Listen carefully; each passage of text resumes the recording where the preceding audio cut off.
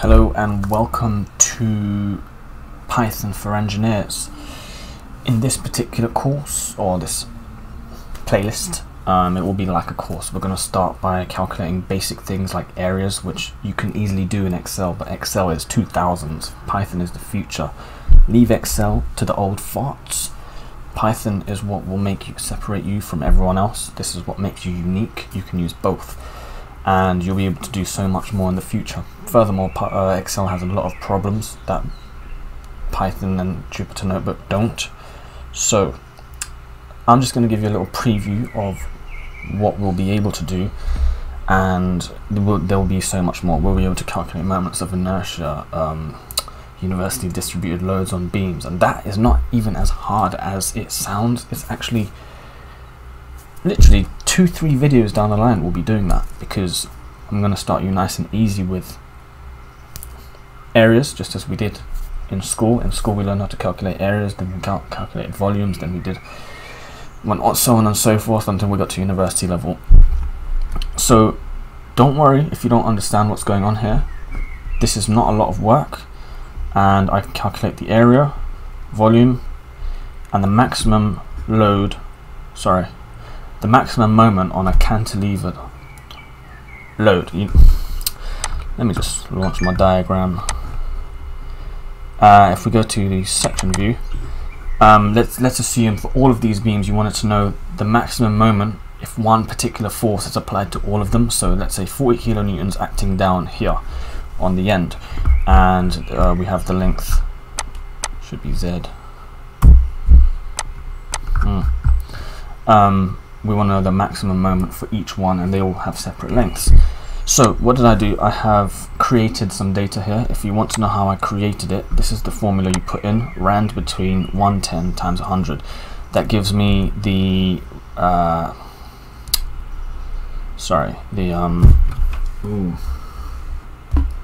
webcam keeps falling.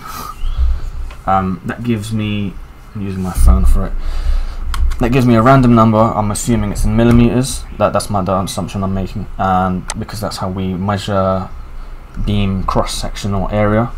And the y-axis is my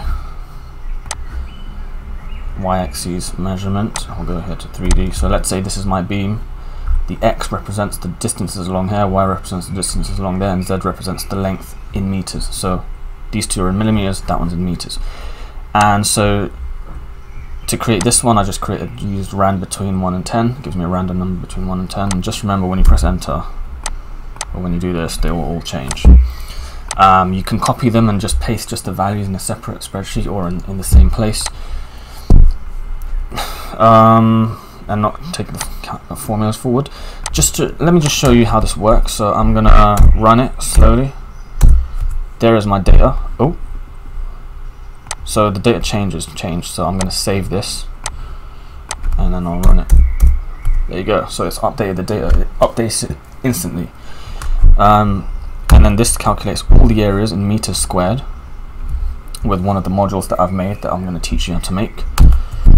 And then this calculates all the volumes based on those areas. We could also create a separate tool that will multiply this, and that. Sorry, the x, y, and z, instead of just using the area that we calculated in the volume. Anyway, then maximum cantilevered moment, I'm assuming the cantilevered.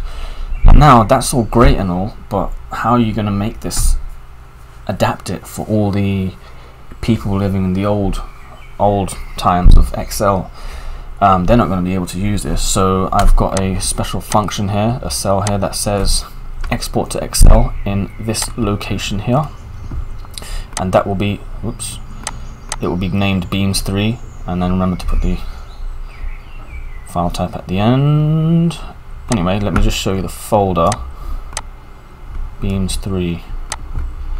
Have I got a beams3 in there? No, there's no beams3 in there right now, so there's your proof. Shift and enter, and there you go. There is beams3. Let it load, and here is all the data that we just created. So just remember, this is a skill you need if you're an engineer. Jupyter Notebook is predominantly used by data scientists and data analysts, so I have found a use for it. I'm sure many engineers have found a use for it. This is much better than Excel, and this will take your Python skills to a whole new level if you're still learning, because it will create you'll be creating functions that you can literally use and reuse over and over again. So just so you know, you may say, oh, some of these things I can do them faster in Excel. It's not about that. It's about learning them so that you can do it just as fast as Excel, but the power you have going forward will be more than the old guy next to you who's still stuck in his Excel days. Python has so many advantages. So please check the following videos in this playlist if you're watching on YouTube. Check the links in the description below for any important videos. If you're new to Python, maybe you should watch this. If there's something you don't know, maybe go somewhere else and learn that, or check the links in the description. I may have some good useful links there, and then come back to the video. But yeah, stay tuned, there's more to come.